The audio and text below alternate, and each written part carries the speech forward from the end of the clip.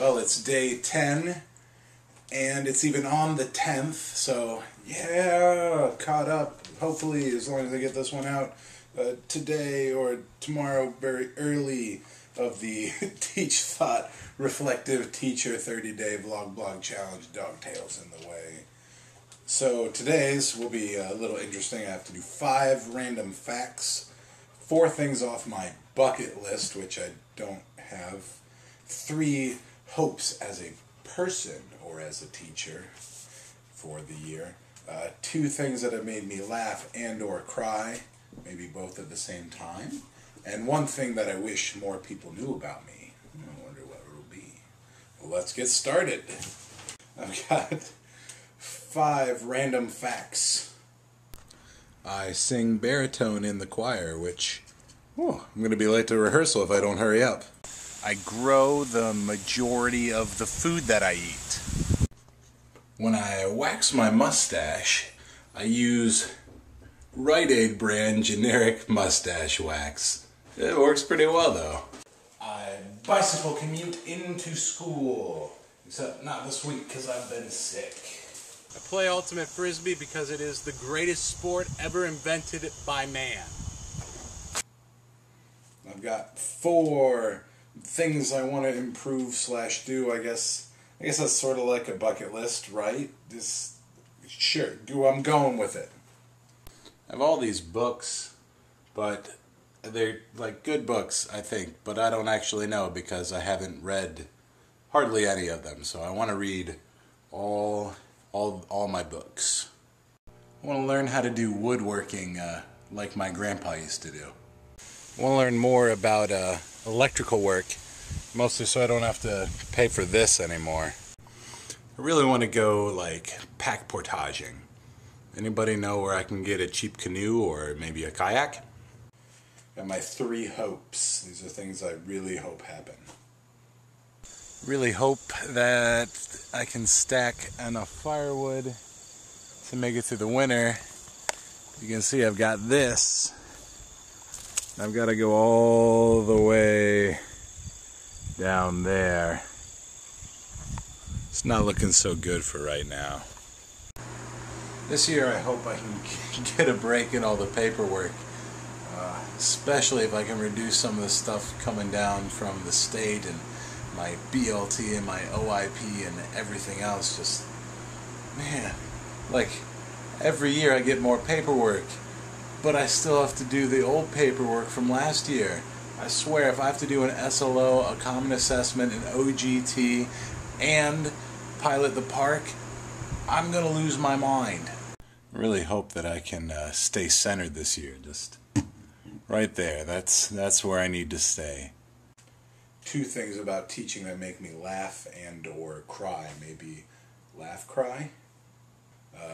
I'll start with the sad one, I guess.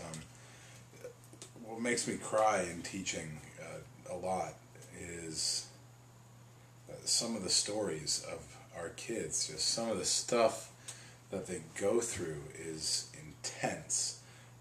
I had a student, for example, in my student teaching, whose mom was in jail for drugs, we think, whose dad was in the hospital, this is in the wintertime in Michigan, after being shot twice and stabbed 3 times, who was staying with a different member of his church different nights of the week, and 2 nights or 3 nights of the week was staying with the social studies teacher in our district, who was a junior on the 3rd time taking biology class, which is a graduation requirement.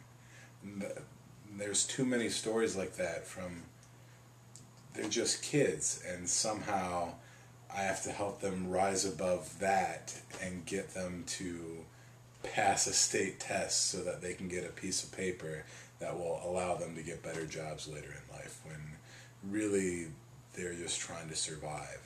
And that is soul crushing in so many ways. It's really, really hard to process, and it's really hard, but it's one of the most beautiful things about teaching is that we make relationships with those kids and we get them to move. Something that makes me laugh in teaching, this will end on a happy note for the second to last part of it.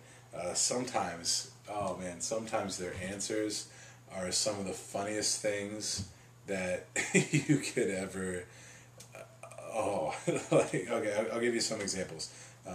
So I teach meteorology, flip it back and forth with Bonnie Schutte. She takes it some years, I take it some years. It's an elective, we sort of pass it around. I was talking about, basically how the weather happens. And a student, this one's not as bad, I guess, left out the H from, so he wrote, the sun eats up the earth, which is, that's kind of chuckleable. Same class, same year, had this little video on glider planes and how they stay in the air. For those of you that don't know, a little meteorology lesson. The sun, when it's heating up the earth, does it differently in different spots, and the ground geography can affect that. And so especially out west, where you have these big long expanses and these big like valleys and mountainy type things, the heat will get trapped in different ways and will raise up in these thermals.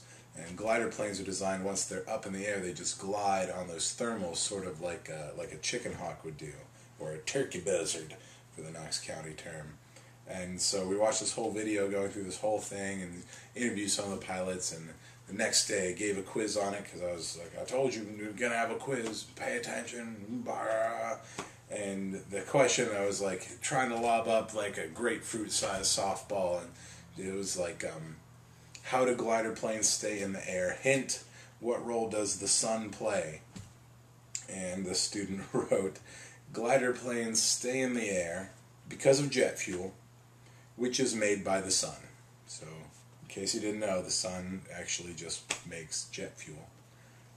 The freshman science class, we have this whole like energy unit and talk about like, it's like Newtonian physics, but real low like level stuff, little energy work, stuff like that. The question was, it was Newton's, it was a third law of thermodynamics type thing, conservation of energy, conservation of mass sort of deal. The question was something along the lines of, okay, you have a wind farm in the middle of the field, the wind's blowing through, it's turning the turbines, generating electricity, yay, alternative energy. At the other end of the field, if the wind turbines weren't there, would the wind be blowing any faster? So, they need to talk about conversion of energy, talk about like what would be lost to friction, that sort of thing. And student wrote, yes, because the windmills generate friction. And I wish he would have just put like a period right there, because that probably would have gotten a pretty good amount of points. And instead he went on with, which releases the power of God. So in case you're wondering, the friction just, and then there's more, yeah. So those sort of things, they make me laugh. And it's, yeah, like I know why they end up with some of these answers, because I don't let them leave anything blank. I'll take double the points off if they don't like make some kind of attempt.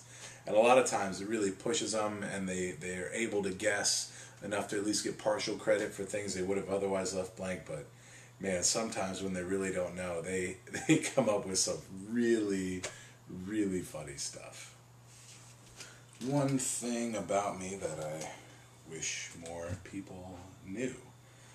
This one was a little difficult because, I don't know, I used to be a very guarded, very almost secretive person, and very untrusting and cold towards others, to the point, like, I don't know, I guess I was afraid that they would hurt me somehow, or they would use things against me. And as I grew, and I don't know, I no longer had the need for that anymore, and so I don't really hold a lot of things back. I'm a very blunt person.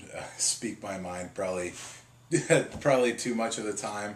For more on that, you could see where I talk about my evaluation system, for example. That's probably stuff like that gonna get me in trouble sooner or later. But one of the things, I guess, that I do hold back from a lot of people, I